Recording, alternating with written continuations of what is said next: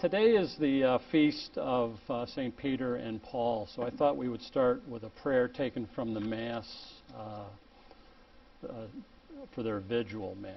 So, in the name of the Father, Son, Holy Spirit, Amen.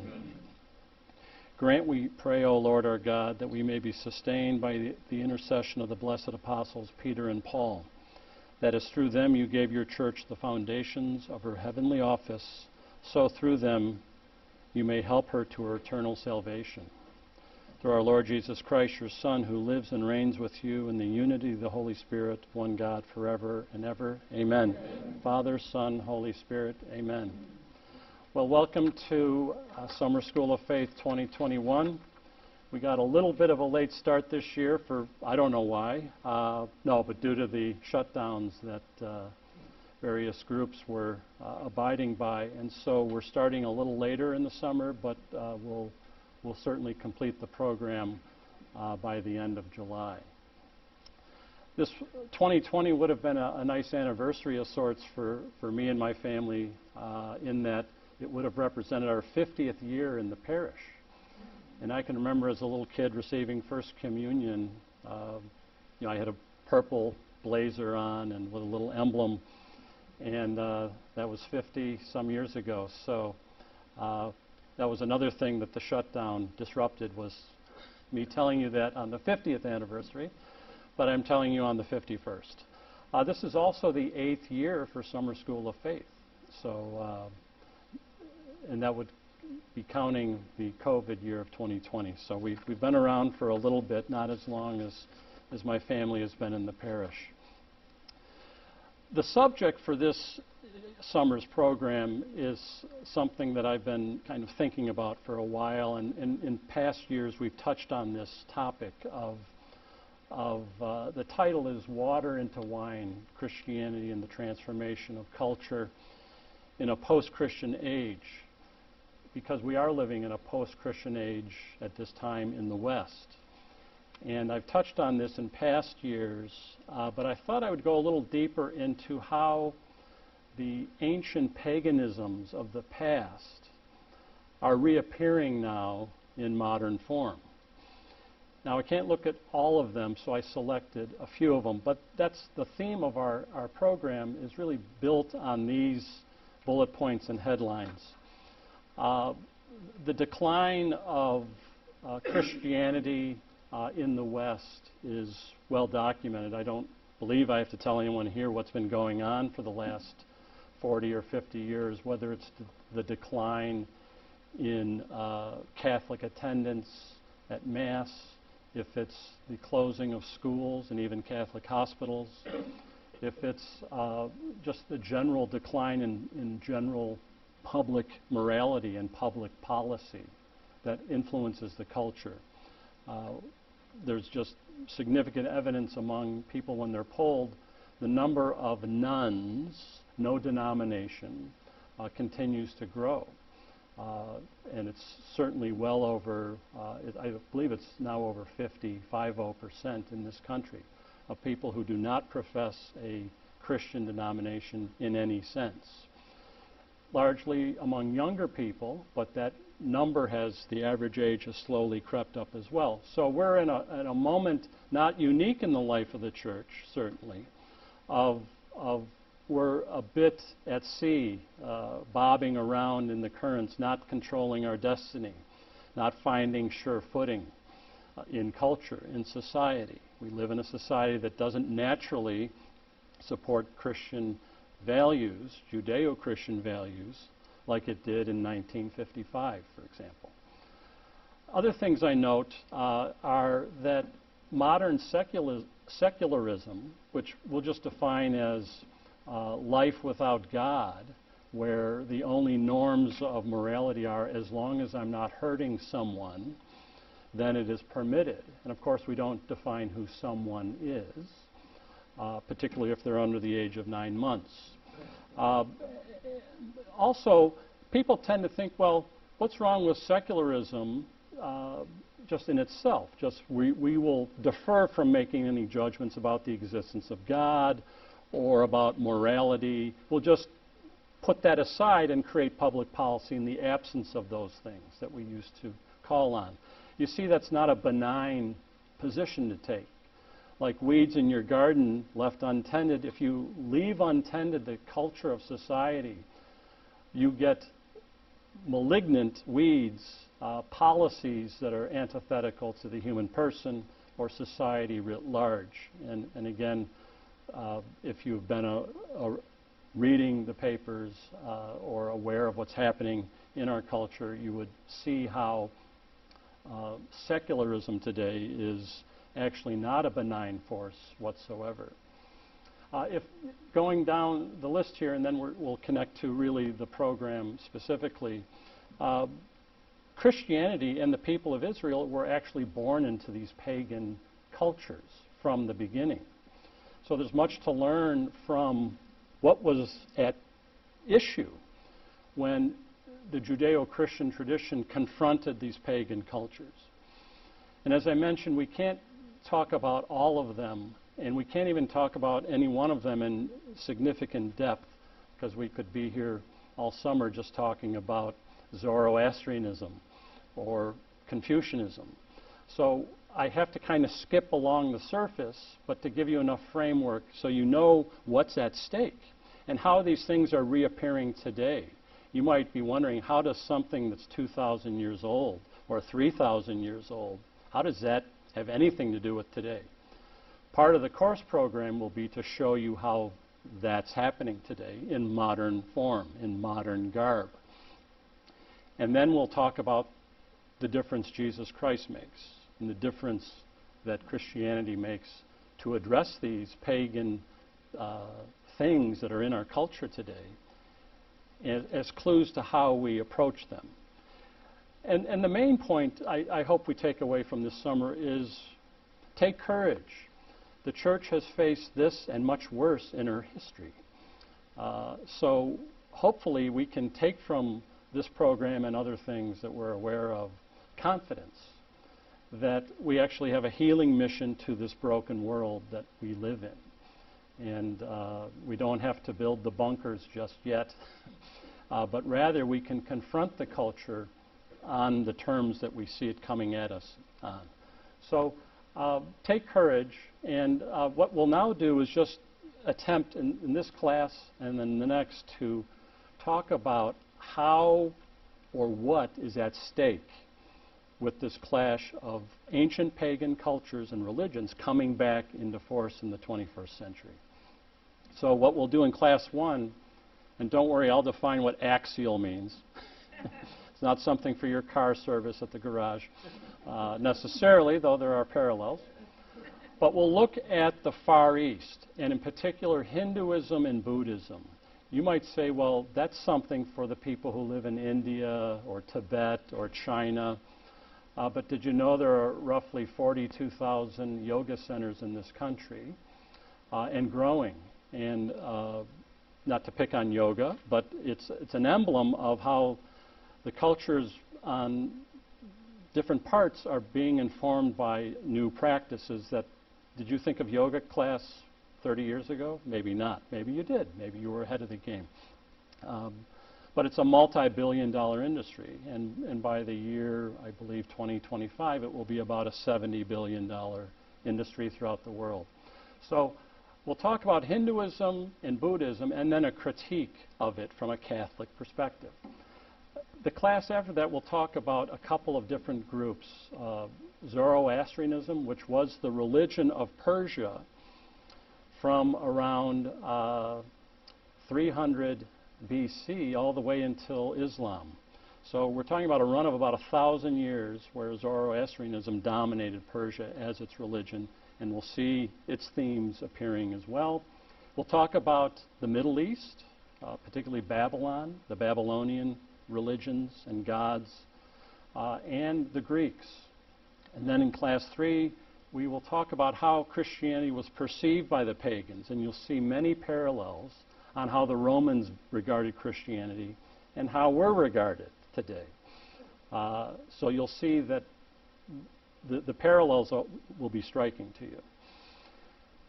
Class 4 is really an important topic of why is Jesus Christ different?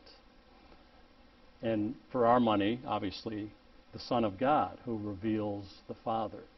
And why that claim is unique in religious history. And you might be thinking, wait a minute, many people have claimed to be divine.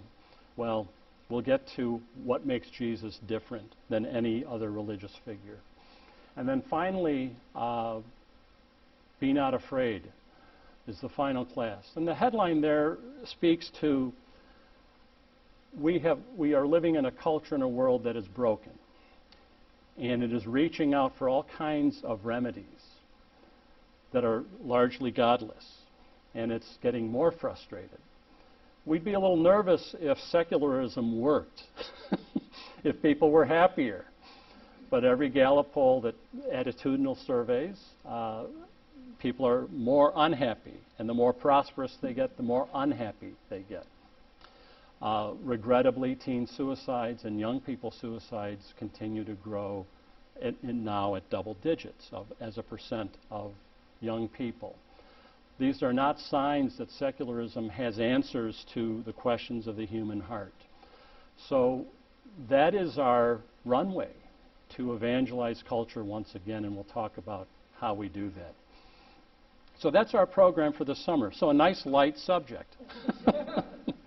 But as you know, Summer School of Faith is all about making simple subjects complicated and making complicated subjects simple. So you'll see how quickly I'll move through Hinduism and Buddhism.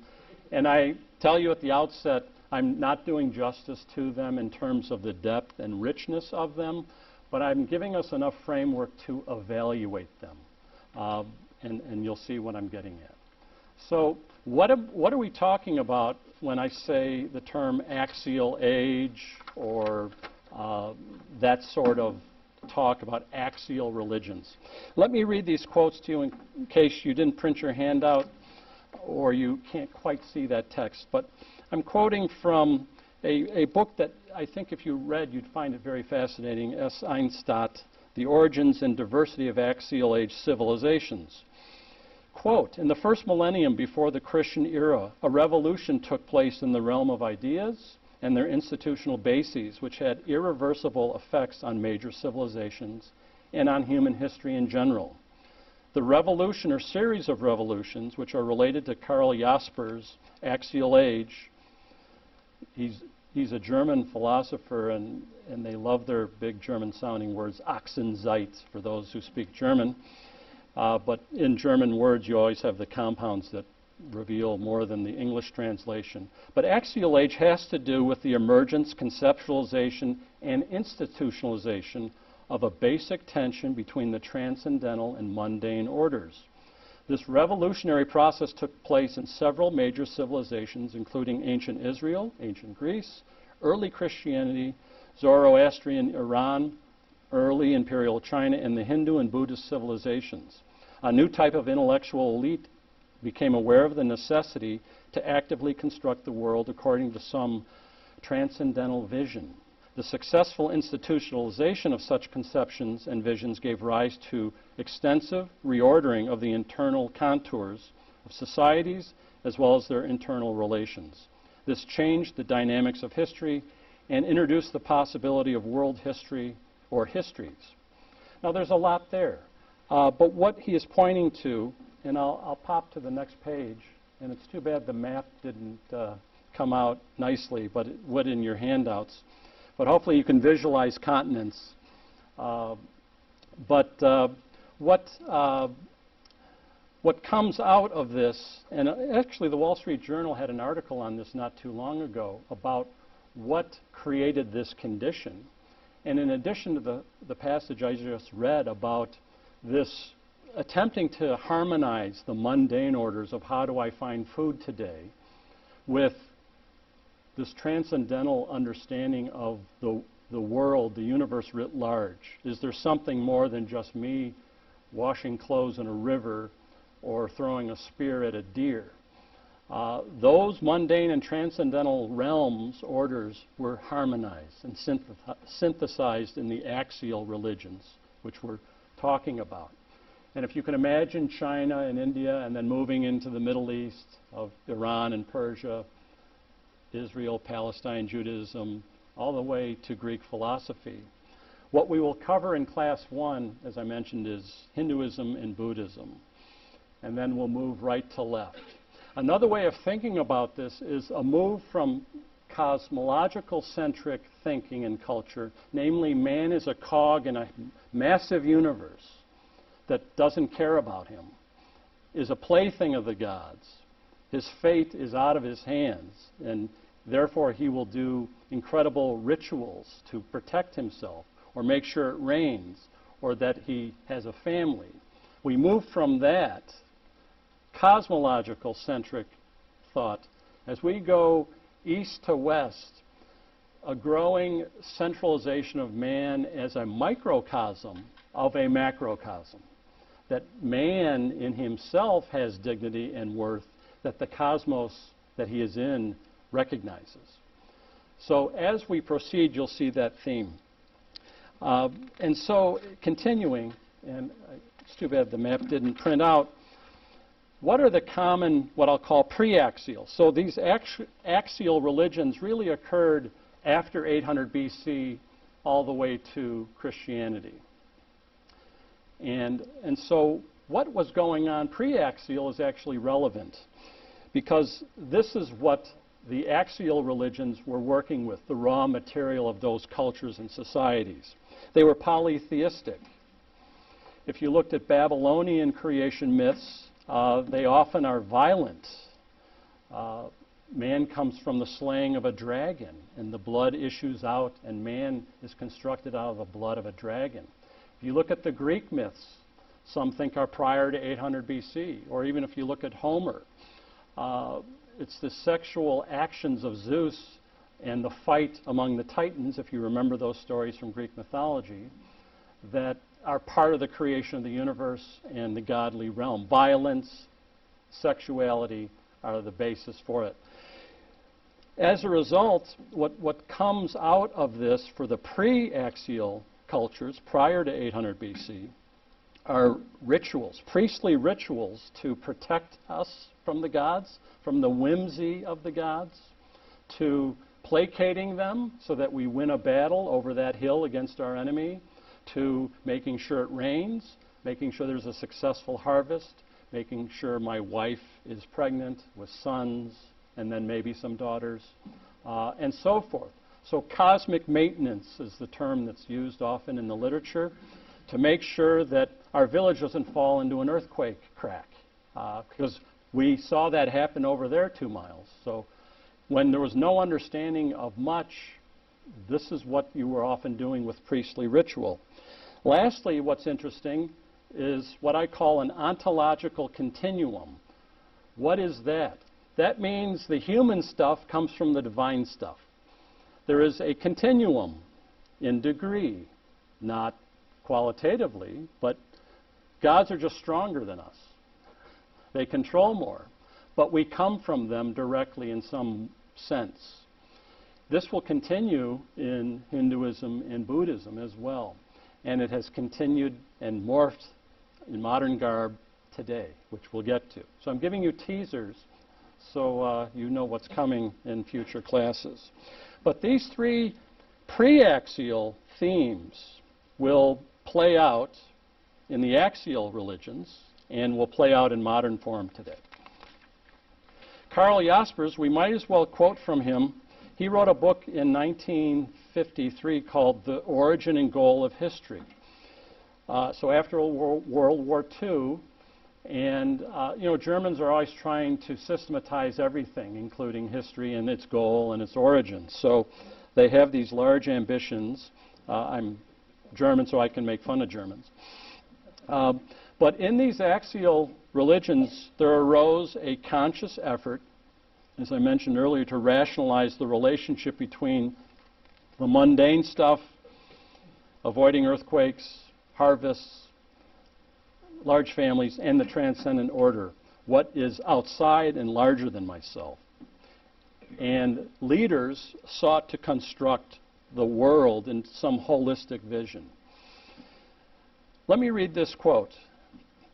The most extraordinary events are concentrated in this period, from around 800 BC to 1000 BC and up to the time of Christ. Confucius and Lao Tzu were living in China. All the schools of Chinese philosophy came into being. India produced the Upanishads, and Buddha, and like China, ran the whole gamut of philosophical possibilities, down to skepticism, to materialism, sophism, and nihilism. In Iran, Zarathustra taught a challenging view of the world as a struggle between good and evil. We will get to that in class too, how innovative that thought was.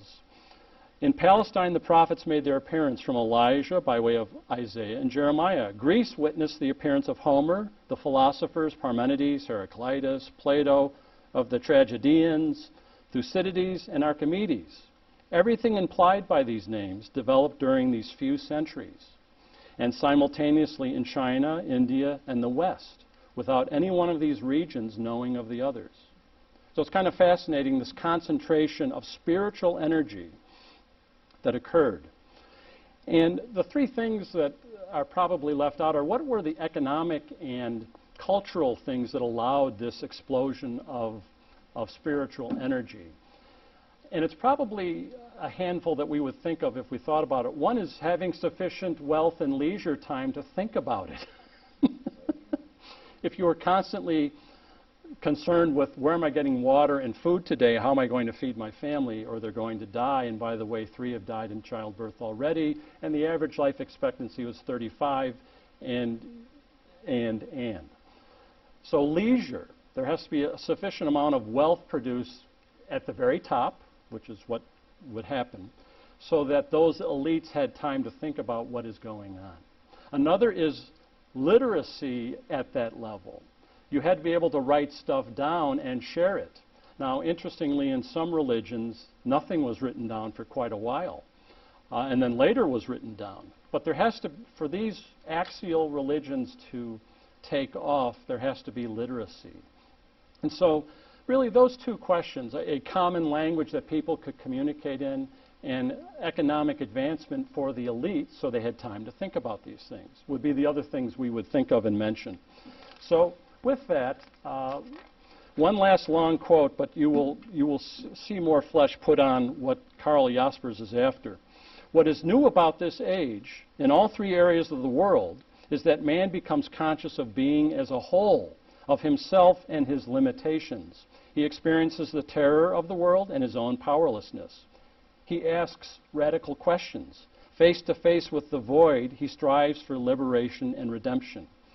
In this age were born the fundamental categories within which we still think today. And the beginnings of the world religions by which human beings still live were created. The step into universality was taken in every sense. The mythical age, with its tranquility and self-evidence, was at an end. The Greek, Indian, and Chinese philosophers were unmythical in their decisive insights, as were the prophets in the ideas of God. Rationality and rationally clarified experience launched a struggle against the myth, logos against mythos. Logos is a Greek word meaning rationality, or word, or thought. A further struggle developed for the transcendence of the one God against non-existent demons. And finally, an ethical rebellion took place against the unreal figures of the gods. Religion was rendered ethical, and the majesty of the deity thereby increased. To sum up, the conception of the axial period furnishes the questions and standards with which to approach all preceding and subsequent developments. The outlines of the preceding civilizations dissolve. The people that bore them vanish from sight as they join in the movement of the axial period, which assimilates everything that remains. From it, world history receives the only structure and unity that has endured, at least until our own time. So, ultimately, man is in search of transcendence, of universality, of a sense of being as a whole, not just my individual life or the group next door or the wonder of nature, but man seeks a totality to have meaning. And that is what the axial age is describing and advancing. So what we will do is look at these. And because man is in search of the transcendent, when he doesn't find it from our perspective in the one true living God, he will find it somewhere else. In history, for Marx, in our time, what I call the sacred self, or the autonomy of the self, the sovereign self you'll sometimes hear about, that's really the new religion in the West and in the United States. The self, the autonomous self, in its own dignity, constitutes itself in all value. So that's how these things come full circle. Okay. A little less text now. I promise less quotes, small print. So this anxiety about death is what gives rise to this period and liberation in the search for meaning. Increased urbanization, as we touched on this, became a source of conflict from people who didn't live in the cities versus those that did. This rapid social change, which I'll point to in a few moments, created upheavals. There is this move in the Axial Age from the priestly ritual to promote harvests and fertility and to avoid dangers, to personal transformation. That priestly ritual that just speaks to those issues and doesn't touch on me is what's getting questioned. And so personal transformation, personal redemption becomes more important. And in fact, the whole sense of I. If in the pre-axial time, and we don't want to be too rigid with the cutoff, obviously, but your sense of your identity as a separate self was not necessarily something present, actually. You were part of a clan. You were part of a family. Your identity was in the perpetuation of the family, the clan, the village. In some sense, you had no identity apart from that. We tend to think, oh no, people have always thought like we thought about ourselves. No, they did not. And you can see this as they dig up more things in archaeology. And so, this liberation from suffering and death and the search for meaning creates this axial tension that we see. Let's talk then about, oh good, that map comes through. What are we talking about when we talk about, let's not talk about Hinduism, but the pre-axial migration of people. And so, if you recall your reading of maps, in history there was a major migration that historians and scholars who run around these areas and dig up artifacts talk about. Around 1500 BC, two groups came from the north and proceeded southeast. They hit the base of the Caspian River. One group went left and the other group went right. The group that went left ultimately settled in India, and specifically the Indus Valley. And I don't know if this, let's see if this works. If you look at this word Ayavarta, it's Sanskrit for the Indo-Aryan population that went toward the Ganges River. And that means in Sanskrit, the noble ones. As a historical reference, it's also where the swastika came from that Hitler eventually co-opted. The group that banked to the right, Aryana, is an old Persian word for the noble ones and is the basis for the word Iran. So we'll get to this group in class 2. We're just going to talk about the group that said, we like the weather pattern on this migration, so we're going to bank left. Okay. So this group, as I just mentioned, populated Afghanistan. There are very old archaeological sites in Afghanistan, some of which unfortunately have been destroyed, and India. And they settled in this Indus Valley, which is right along the Ganges River. It's interesting how major religions settle on rivers. We'll get to that if there's time. So the Indus culture that maybe you've heard about is where this group originally settled. The point, though, is they already met a culture there, as we'll see. And I'll buzz through these quickly, but these are all pre-1500 BC cities in the Indus Valley. And there are roughly 70 cities like this that the archaeologists think about 50,000 people lived in each city. So an area the size of Texas had about 3.5 million people in it by around 1000 BC. Now, this is after the Mesopotamian and Sumer societies, which was the cradle of civilization in quotes, but this has been neglected in history, generally taught, but there was a significant Indus population there. These are now famous if you're a Hindu or a Buddhist. The lingam yonis, in fact, those are all in every Shiva temple that I saw when I was in Bangkok in China. This symbol is central. It's a symbol of balance, of sexuality, of the balance between man and woman, and it's in I want to say it's in the Vishnu temples, if I said something good. You see, excuse me, you see lots of male and female, but more female images like this that they've dug up in the Indus culture. Again, promoting fertility, sexuality. We tend to think, oh, that's maybe pornographic. In no way did they think that was pornographic. It was really about, can I have some kids, please, God? You know, that kind of thing. Bathhouses all over the place in these towns. And on the walls of these bathhouses, again, you see hopes for a good, not only harvest, but the cattle might grow in number, and other markings on the bathhouse.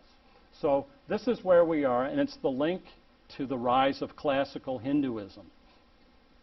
So I mention that just so these things don't just pop out of the air. They get a running start, and Hinduism grafted on top of the Indus culture. So just to summarize then, between 1500 and 800 BC, you have this migration occur and a move. And this period is called the Vedic period, 1500 to 800 BC. It's polytheistic. You have the Vedas as scriptural texts that emerge that will inform Hinduism.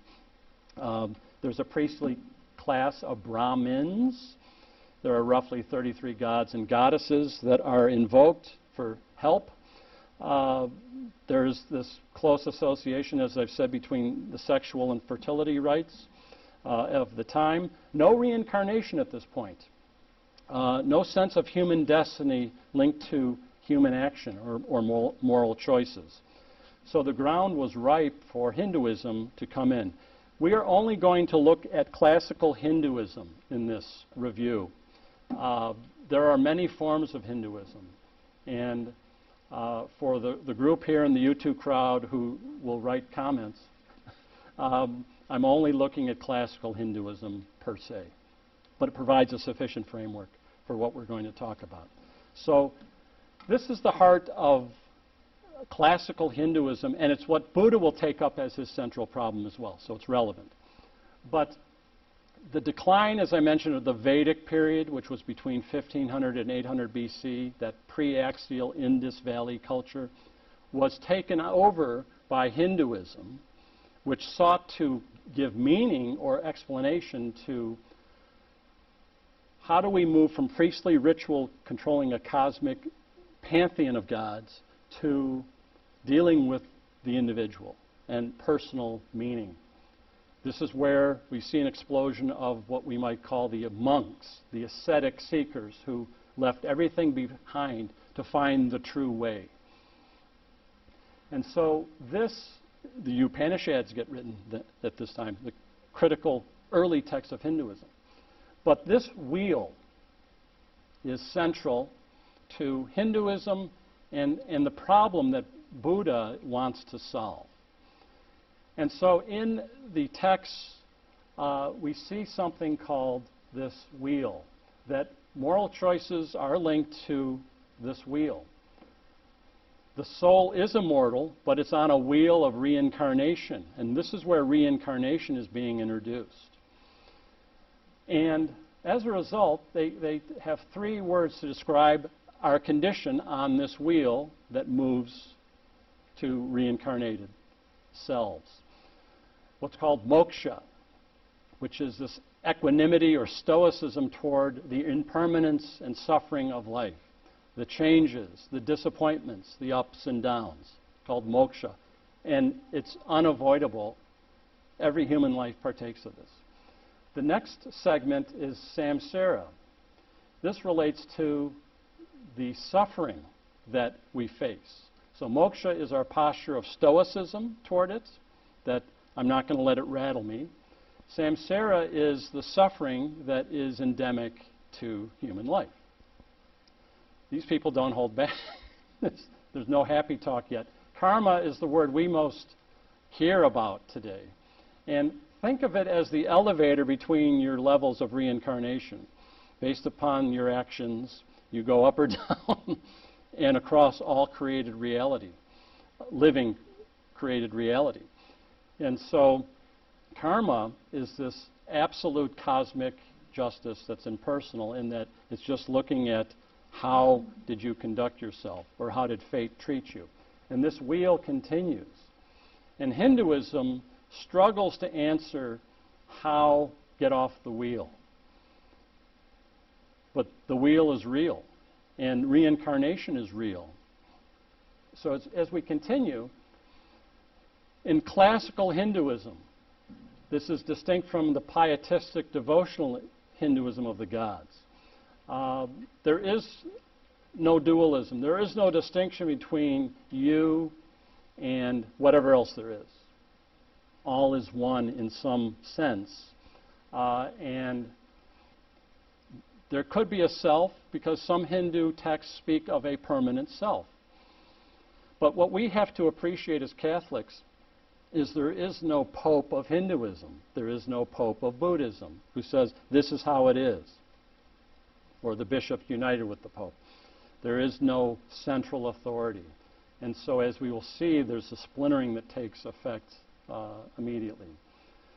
The rise of piety among the Hindus creates this even larger pantheon of gods, and they are distinct from us. So it breaks through that no dualism to a dualistic understanding of the universe. But classical Hinduism would not acknowledge that necessarily.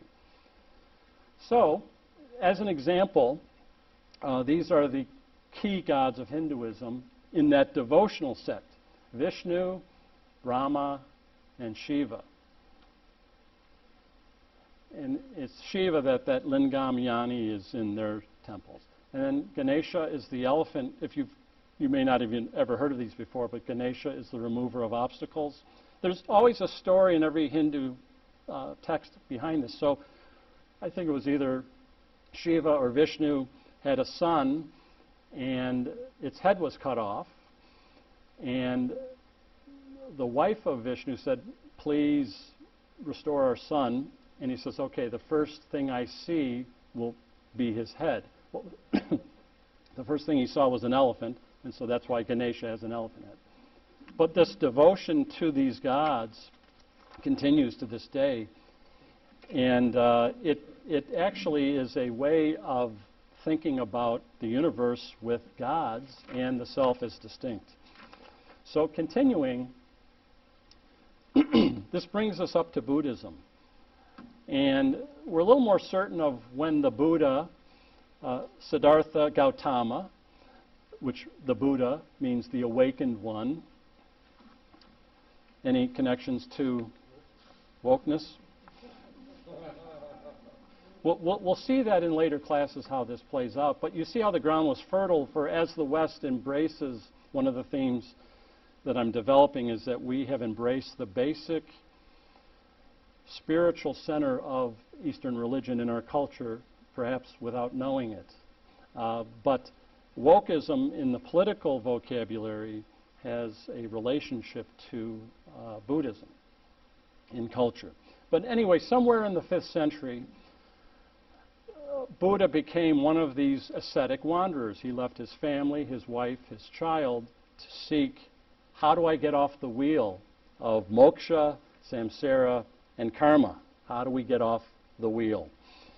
And he sought revolution of the problem of samsara by enunciating four noble truths.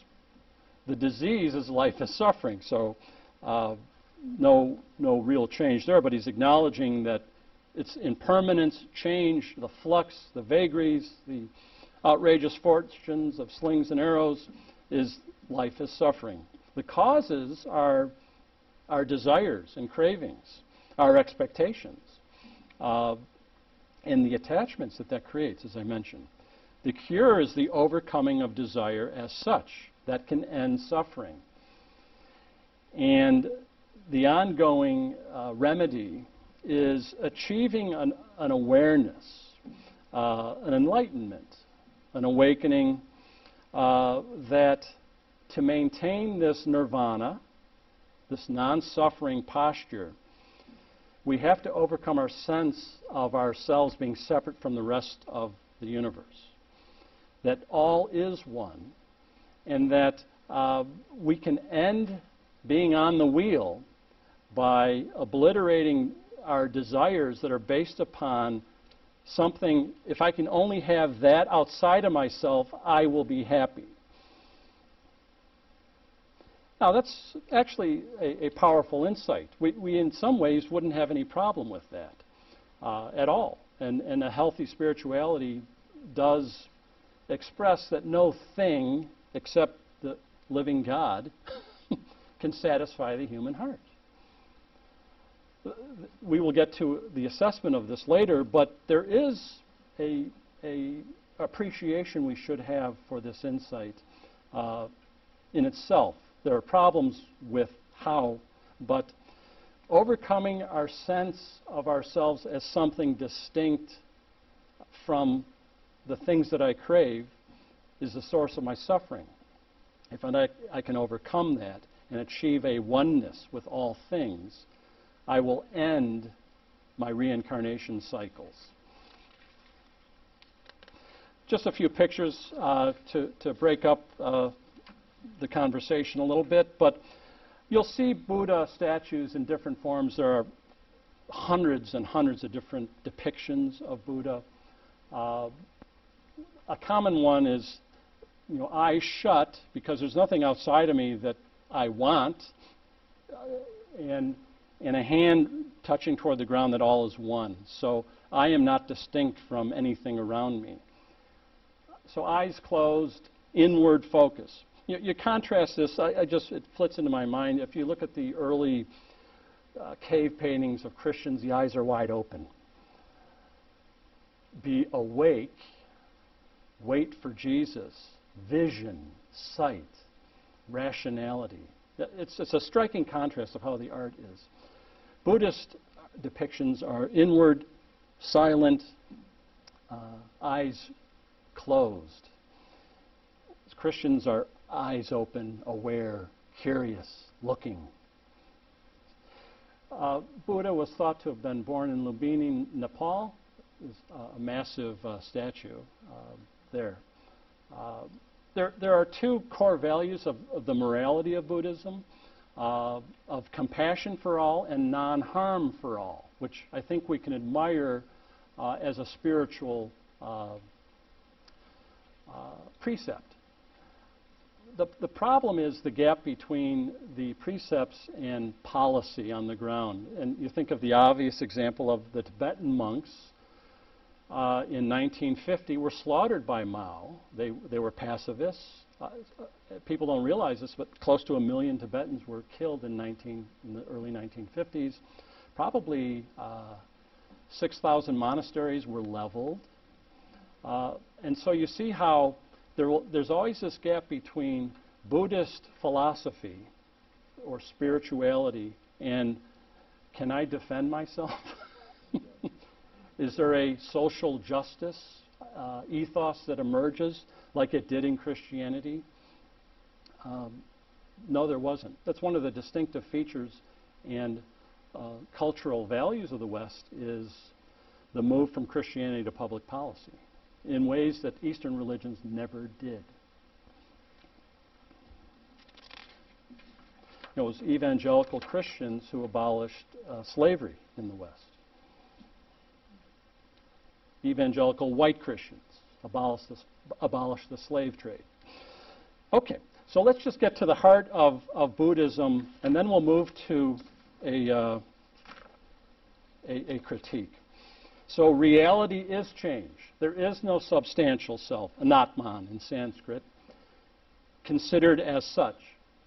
The self is really just a convergence of forces, of realms, like a rainbow after a thunderstorm.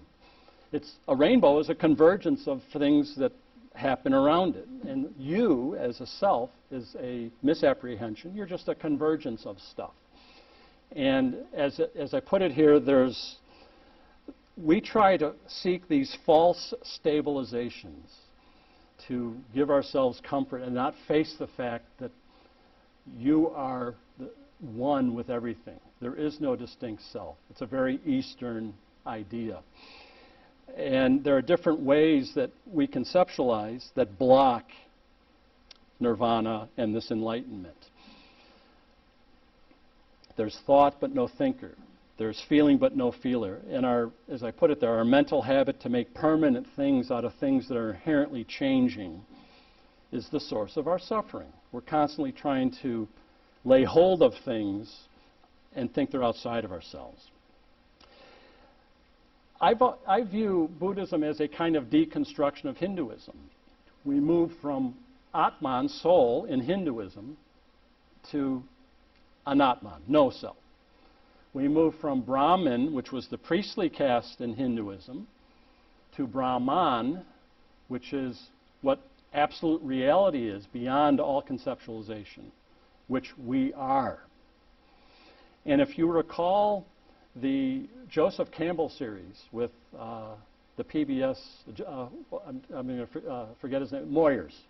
Bill Moyers and Joseph Campbell did a whole PBS show, I want to say in the 70s or 80s, on Buddhism. And one of the conclusions that Joseph Campbell, who was Catholic but Buddhist in his thinking, was one of his headlines, "You are the transcendence you seek.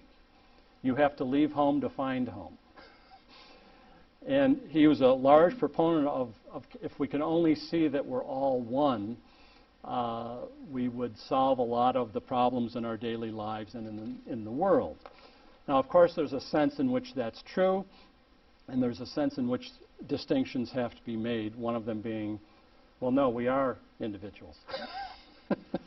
And we have a destiny that's individual and corporate. All right, this will be the last page on Hinduism and Buddhism, and then we'll get to the critique. So as I mentioned, there's not one religion here. There's not one philosophy here amidst Hinduism and Buddhism. As a quick example, there are over 18 different sects of Buddhism within 200 years of Buddha's death. 18 or more, actually. There were no scriptures written down until 500 years after his death.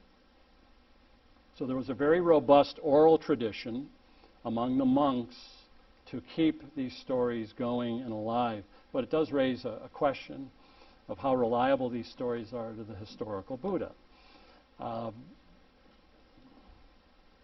The first archaeological digs of Buddha statues is around the 100 AD, the first century AD.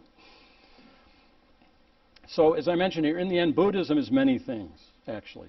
It's a meditative centering technique, which is very popular, where you begin to withdraw from yourself and find a kind of empty space by which you then can meditate from absence.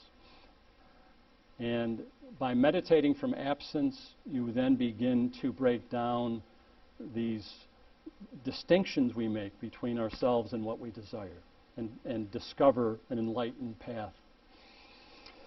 It's this philosophy of oneness of creation for some people. It's general principles of compassion and do no harm. And those principles we could all agree with. The question always becomes then the implementation of them in this situation.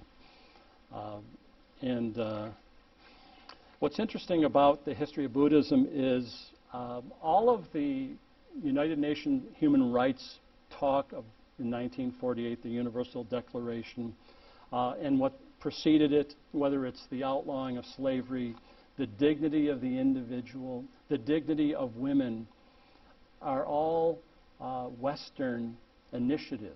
I hate to be this way about it, but these were not coming, and it could have been historical. Communist China wasn't exactly promoting the dignity of the individual and human rights. Nevertheless, all of the universal laws around the rights of indigenous populations started with the Catholic colonists in South America. How do we treat the people we come into contact with after they've been ravaged and beaten up and murdered by Western settlers? But then the reflection came of, wait a minute, they have rights too. They are human beings. If we're going to baptize them, then they have the full menu of rights of human beings. Somehow that kind of push to public policy never occurred in the East. So one of the remarkable things about Western civilization is its universality, capital U. Okay, so with this, let's do an assessment. The first one is influencing the transcendent order through our actions. And this comes largely through the meditative practices, the enlightened path. I can get off the wheel of reincarnation. Probably the larger one is what I call the lurking dualism in the idea of reincarnation. Your body is a mere vehicle, mere tool for your true self, which is spiritual, if it exists. So the body is throwaway. The body can be manipulated. The body is just a rent-a-car. And we know how people treat rent-a-cars. If you've ever gone to the airport and you picked out your vehicle and maybe they forgot to clean it, or it's a mess. And if you believe in reincarnation, then your body is just a vehicle, and maybe you're not in such a hurry to push common good policy because we'll just start it again next time. So this lurking dualism, as you know, will show up in our culture today. As I put it here, the tattoo culture, body's mere canvas, it's not a temple of the Holy Spirit. It's just a canvas for me to do self-advertisement on. Now, I'm not making fun of people who have tattoos. I'm talking about the conditions for the possibility of a culture to produce tattoos. 40 years ago, did people have tattoos to the extent they have today? No, why not? That's what I'm talking about. The culture that views the body as a mere canvas for self-expression, the sovereign self, body as rent-a-car, is open, available, interested in tattoos. That's the point. We've seen this in the gender fluidity that is occurring now. My sex is provisional, can be changed like a hobby, and so on. And the alternative sexualities that we're seeing that fumble with the levers of life for joy and pleasure and all those things that lead to lasting happiness, which is why the population that exhibits those behaviors tends to have a higher suicide rate than the general population. But we can't talk that way today because that would imply we care about those people. Because society doesn't care about those people. It just cares about the choice itself, the power of choice. That's what's important. Consequences, no. It's time for rent-a-cars and going 90 miles an hour. Okay. Next slide then is this fundamental ontological continuum, which I mentioned earlier, the anatman to Brahman, the no self to the cosmic principle beyond conceptualization. This fundamental continuum that we are on with whatever is transcendent, which is part and parcel of Hinduism, classically understood, and Buddhism, shows up today in the sovereign self. What was located as transcendent has now been located in the self, and its desires, and its will, and its choices. So the West has mangled, because in fairness to Buddhism, the monks in Tibet would not recognize the Buddhism that's common in the West as being authentic. They have overcome their desires by lifelong celibacy, by restrictive diets, by living in poverty. And that's the classical Buddhism that never changed. Whereas Buddhism in the West today is available for this religion of self to be mangled and morphed and changed into, I'm going to meditate to get in touch with what I want. The autonomous self. So Buddhism satisfies, I put in parentheses, in kind of a joking way, chloroforms the longings of the soul by obliterating the search for permanence in the first place. Your search for permanence is a cop-out, according to the Buddha. You're seeking something outside of yourself to make yourself happy. And your search is a barrier to achieving true nirvana. So we hear the slogans today, again, these don't come from nowhere. Mindfulness, live life with intention, stating your truth, best version of myself. Have you heard these? Yeah, you've all heard these. Where do you think they come from? This subtle, implicit, sweet summons of Buddhism in the West. Woke, as we already talked about. But of course, this Eastern focus on means, on qualitative posture, evades the question. What is true? What is good? What is beautiful? It evades the question. It's talking about qualitative techniques, do no harm, compassion, but what is good in itself? What is true in itself? What is beautiful? That's a problem. And that's why there's no social policy that comes developed out of Buddhism. Continuing this, as I mentioned, Buddhism offers techniques for well-being, like meditation and a proper diet. But taken as a whole, it's really I call it a deformed, reduced worldview of the human person by confusing physical techniques to manage life's anxieties with a holistic explanation of the human person, namely purpose, destiny. Ends always start the show. Last in execution, first in intention. If you're building a home, you better start with a good drawing, a good design of what you want the home to look like. Then you go and find the building materials. Then you go find your fixtures. But you've already designed what you want it to be. Last in execution, first in intention. Ends, purpose, destiny. Buddhism evades that question and just focuses on methods, techniques. That's a problem. It's a fallacy of, I think I was in kind of a philosophical logic mode, but it's a fallacy of composition, and this fallacy shows up in different things, so I wanted to draw it to you. But what's true of a part, namely meditation does calm you, is true of the whole. Therefore, the human person's destiny is about techniques, not talking about purpose.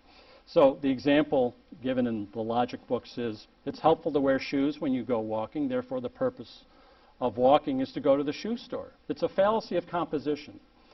And you hate to reduce major axial religions to fallacies, but unfortunately that's what we're dealing with here on some level. Buddhism negates the distinction between transcendence and immanence. The what's ahead and out there, that's above us, greater than us, infinite, and me, and my experience. it compresses them into what I call this fabricated piece of soul, this spiritual nihilism, means without ends, as I've been mentioning.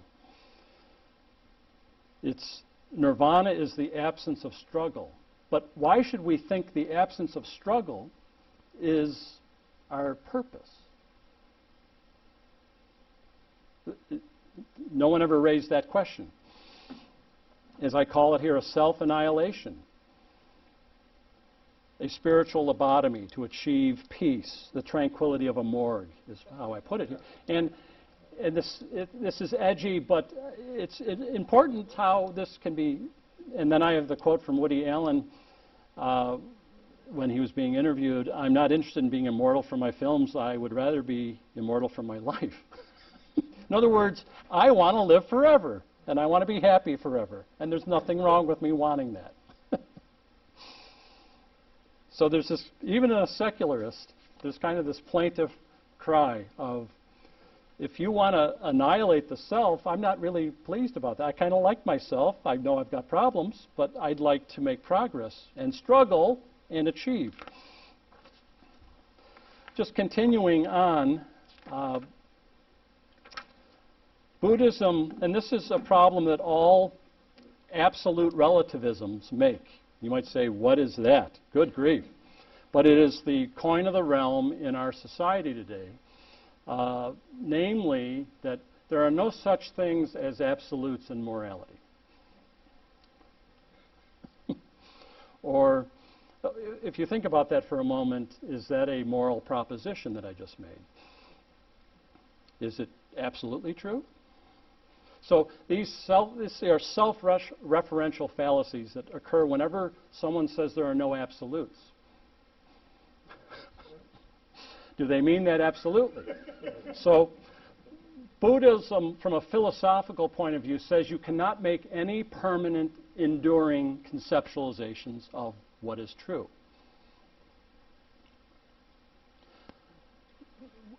Ultimate reality is beyond conceptualization. And we would agree with a lot of that. But about everything? Can't we say something valid and true about some things that is permanently true? So Buddhism actually, as I put it here, ends where Greek philosophy in its serious moments begins. How do I understand change and permanence? How do I understand the one and the many? So we say there's a human nature, which is one, and yet it's participated by many. How do we understand that? That's what the Greeks were thinking about. They didn't deny that there was a difference. They sought to explain the difference. One of the differences between the West and the East. We'll go on. And I'm not talking about technology, because people say quickly, the Chinese were ahead of us in medieval times, technologically speaking. Technology has little to do with wisdom, and that's what I'm talking about, philosophically. As I mentioned earlier, Buddhism has morphed into providing this, what I call, spiritual veneer for secular humanists and this culture of the sovereign self, because I can use those techniques, give myself the whiff of spirituality while still validating what I want to do anyway from the first instance. So Buddhism is handy in the West to give me a sense of, I'm spiritual, but not religious. Because religion divides, the spirit unites. And so I can get away with that talk for a while, and Buddhism is a very handy method, given, as I mentioned, there's about 41,000 yoga centers in the US alone now. It's a very handy way of navigating and running from God. And just to summarize then, this detachment that Buddhism seeks, this nirvana, which requires mindfulness and compassion, is admirable. So I don't want to throw the bathwater out with the baby. But what I'm getting at is detachment and liberation from what? For what? For what? What am I being liberated for? Why am I detaching from something? For what? For nirvana? For obliteration? Seems like a long run for a short slide to me. But there's many things we can admire about the Buddhist techniques of meditation and compassion. And in meditation, there is a superficial analogy to Christian prayer. We shouldn't pretend that that's not the case. If you're like me, I get distracted easily in prayer. It takes sometimes 10, 15 minutes just to calm everything down, to be quiet, to turn the mind off a little bit, and to be ready to pray to God. So we would acknowledge that and admire that in Buddhism.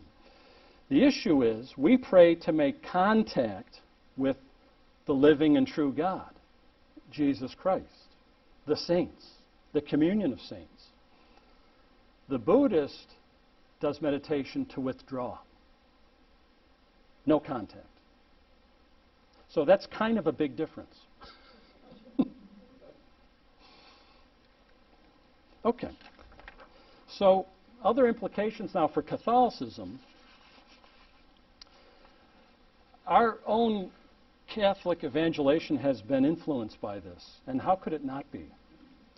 And in fact, in every time, Catholicism is influenced by the culture that it's in. When culture gets sick, the church catches a cold. And so this, how has it affected us? Over the last 30 or 40 years or more, you could go back to the modernist movement, frankly, of the early 20th century, latter part of the 19th century, this emphasis on the immanence of God in the soul. So now I'll use Catholic vocabulary now. But toward the end of the 19th century, into the 20th, there was this interest in making Catholic life and the spiritual life less externally focused on the sacraments, let's say, and more on my experience of grace. So rather than reducing Catholic, and there's much of this we could agree with, let's not reduce Catholic life to merely participating in the sacraments. What's the common question people might ask? Were you baptized? Are you Catholic? That's the question. Were you baptized? You see how, of course, that's theologically correct. If you're not baptized, you're not Catholic. But implicit in it is a reduction of being Catholic to being baptized. Or do you attend Mass? Are you a practicing Catholic? In the sense of going to Mass on Sunday. And of course, that is appropriate, because practicing Catholics attend Mass on Sunday, and non-practicing Catholics do not. But in that, emphasis is a tendency to reduce being Catholic to going to Mass on Sunday. So this movement toward immanence is to say, can we not fill out the Catholic spiritual movement more and our theology with, from the ground up, from our experience of grace in our lives, so that we just don't reduce it to sacramental moments? And that is a valid concern. The issue with the modernists is they said that also can replace dogma. So the problem is reducing the Catholic faith to your experience of it. So this is one of the influences of Buddhism and Eastern thought generally, is we have so emphasized who Jesus is for me, who God is for me, that what results often is a functional atheism away from God. We've reduced God to my digestion, my big toe. And so that's a problem. Now, we don't want our faith and a life of grace to be just externally focused either, compliance with ritual. We want to live our faith every day. And so the two are balanced in Catholic theology, but we're talking about cultural emphases here. And so Eastern thought, and we hear this in homilies across many different parishes, many dioceses, you'll hear a homily on, let's say, a feast of Christ the King, or a feast on Corpus Christi. And you will hear nothing about the dogma of the Eucharist. You'll hear, how do you make Jesus present in your life? Now, that's an appropriate question, but that is fueled by reception of Holy Communion. Mother Teresa would go to Mass every morning and spend an hour before the tabernacle in prayer, and then she went out into the world and pulled the poor and dead bodies off the street of Calcutta. How could she do that? And she could do that because she said, I spent an hour with Jesus every morning, and then I saw him in everyone I met. That is the perfect synthesis of the immanent and the transcendent. The transcendent sacraments of our faith put into action imminently in our lives. So the two have this beautiful synthesis in the lives of the saints and the lives of holy men and women. But by this emphasis, this Eastern emphasis on immanentism, our experience of God, we in a way obscure the wonder of the Incarnation, which came from without. It was not our idea. We couldn't have guessed it. And the utter gratuitousness of God's grace, his power to redeem us from sin and death. So this Eastern emphasis, which has kind of traveled into our evangelization, has made us lose our sense of wonder about how strange it is that God came into the world and redeemed us. As I mentioned in the bottom bullet point, it's precisely the fact that God is infinite, all-powerful, all-knowing, all-loving, that he can save us, and that make having him our highest possibility. If God wasn't separate from us and infinite, would you go through all the heartache to be faithful? I don't think. I wouldn't. It would be ridiculous. It's precisely that he's other from us, infinite, beautiful, majestic, all-powerful, all-loving, that make having him worthwhile, a good thing to spend your time on. And in the Incarnation, the dilemma of the Eastern religions, the imponderables of Greek philosophy, are finally bridged in Jesus Christ. He is the bridge to the divine. He is what he signifies. He's not a doctrine. He's not a set of noble truths. Here's the truth. What did Jesus say? I am the truth. I am real food, real drink. I am the way. Our faith is in a person who did things that no one else could do unless they were God. That's the difference. He builds the bridge. C.S. Lewis has an interesting analogy of people who don't like this kind of talk. Of this seems a bit much. Seems it limits my freedom if there's a God above and me below, and I'm uncomfortable with that. And he compares that to someone who's drowning in a river, and his rescuer reaches into the river to save them, but keeps one foot firmly on the bank. And if you were in the river drowning, would you say, hey, that's not fair, you have a foot on the bank? So too, if we resent God being divine, you're going to drown in the river. And you are really cutting your legs off. Your sense of autonomy is based upon me having a foot on the bank. So too, our salvation is assured because God is divine and you are not.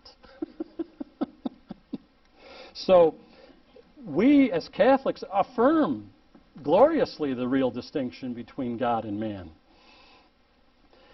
And to achieve it, I don't have to erase myself through Eastern techniques. I don't have to obliterate the self or view my body as an appendix. God saves me as a human being, as a soul-body composite. Best thing in town. I don't have to lop things off to be acceptable, whether in meditation or in yoga. I can be saved as a human being. Whereas the Eastern approach was, the world is an alien place, and you are a stranger unto yourself. Okay. Last slide. And then we can open up for questions.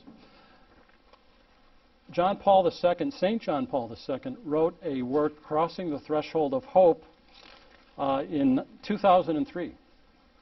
It was published shortly before he passed away.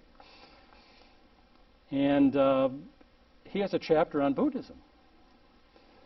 And of course, I just piggyback off of much smarter people than myself, but when I read this maybe 15 years ago, I thought he's onto something, because he takes on Buddhism, Islam, and other faiths in that book. It's a thin paperback.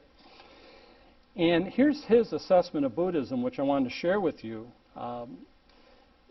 The Buddhist doctrine of enlightenment, this awakening, all is one, obliteration of the self as one with everything, is a negative soteriology. Soteriology is the theology of salvation. So it has a negative theology of salvation, namely the rejection of the world as alien to us in itself. The world as something to be overcome. The world is something to be abbreviated, pushed away. We do not free ourselves from evil through the good that comes from God, but through detachment. And again, detachment for what? He contrasts it with Carmelite spirituality, which is a spirituality that John Paul was very partial to. He wrote his doctoral thesis on St. John of the Cross, and specifically about Carmelite spirituality, like 1946. And he comments that Catholic mysticism begins where Buddhist enlightenment ends, just as Greek philosophy began where Buddhist philosophy ended. So too, Catholic mysticism begins where Buddhist enlightenment ends. What does he mean by that? Well, in Carmelite spirituality, it also advocates for self-denial, detachment. And St. John of the Cross wrote many chapters on the dark night of the soul, the dark night of the senses, as a means of true communion with the living eternal flame of love. So detachment in the Catholic sense means detachment for union and love of God and neighbor. There's the story of St. Francis, which I may mention in past years, where he was undergoing one of his severe fasts, where he wouldn't eat for days and was in a hut where he was living at the time, and he hadn't eaten, but he was on a fast. And a stranger came by who had been traveling and was hungry, and came into the hut and said, "Do you have any food?" And St. Francis says, "Yes, I do." And he ate with the stranger. He broke his fast. And the point of that story is that detachment, self-denial, is for love. It's not an end in itself. It's for liberation of the self, for union with God and neighbor. Whereas in Eastern religion, detachment is an end in itself. There is no payoff, quote unquote. There is no union with love or the living true God. That's a big difference. Lastly, the Pope remarked that Western civilization, built on Judeo-Christian foundations, is marked by a positive approach to the world that is not God. If all is one in Buddhist thought or Eastern thought, there is no such distinction. Everything is supposed to be overcome. But the West is founded on this positive approach to the world that is not God, based upon the fundamental distinction between creation and the Creator. There's a distinction and there's a congeniality. Just because they're separate doesn't mean they're alien. Stewards of creation, be fruitful and multiply. Sciences, the arts, technology, literature, human flourishing. So the Pope is recognizing Beyond theological and spiritual differences that are significant, there's also a posture toward the world that is different. The West is marked by this positive approach to the world, which actually characterizes its history. And so just an interesting insight based upon this distinction between creation and the Creator. So that's the result of the prepared comments for tonight. Let me open it up for questions. Well, as long as I can remember when we were opening manufacturing facilities in Shenzhen, which is in the southeast province of China, just outside of Hong Kong. One of the facilities that I visited was a vendor, a supplier, and at the top of the entrance of the factory was a crucifix. and I asked the factory owner, how are you getting away with this? And he said, well, the local mayor said, you can do whatever you want, just don't be political. You can pray in there, you can do whatever you want, but if you start agitating or evangelizing broadly, that will be the end of that. And so, always be surprised by the local people working something out. No, you're not. As Buddhism traveled east and north, it became more innovative. And whereas in the south, like Burma, Myanmar, even Tibet has innovative aspects to it. Thailand in the south was more classical Buddhism. But you also have a pietistic devotional overlay as well in some of those cultures that practice Buddhism also. So as it moved, and it gets back to, there is no one Buddhism. And there are local varieties that do have a more public face to them than classical Buddhism, as the monks practiced it in Nepal. Yes. Yeah, it gets back to, the catechism. What is the purpose of my life? To know, love God in this world, to be with Him in the next, serve Him and to be with Him in the next. So. In this and the next. Right. Right. It starts now. Starts now. Right. Yeah, the afterlife, I've always felt that it will be obviously beyond anything we can even experience. Right. Yeah. But it still has to be me there. And that's what we believe. Right. Good. Our next class, then, we will focus on the Near East and the Greeks, and the themes present there that show up in culture today. And by the way, and then Israel, and how obviously the faith of Israel in the Old Testament and Greek philosophy are useful to the Catholic faith. Obviously, the Old Testament is useful. Well, good. Thanks, everybody, for coming. We'll see you next week.